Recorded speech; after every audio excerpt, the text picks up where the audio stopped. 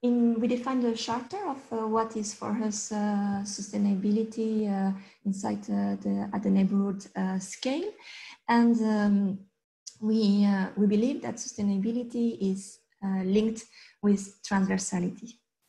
So it's not, we have like 10 thematic, we have defined 10 thematic from vision, human, man, spatial, mobility, nature, water, physical, energy, and matters.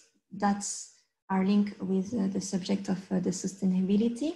And we really try to work in transversality between all these thematic in order to achieve like a good sustainability in our neighborhood, at the neighborhood level.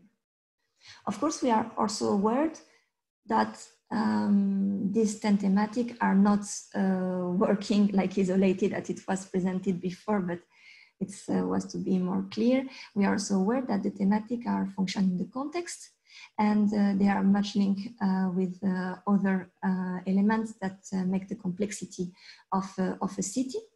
So that's why the contextualization for us is really important, and our approach will be unique, depend on the context that we are working on. This is our guideline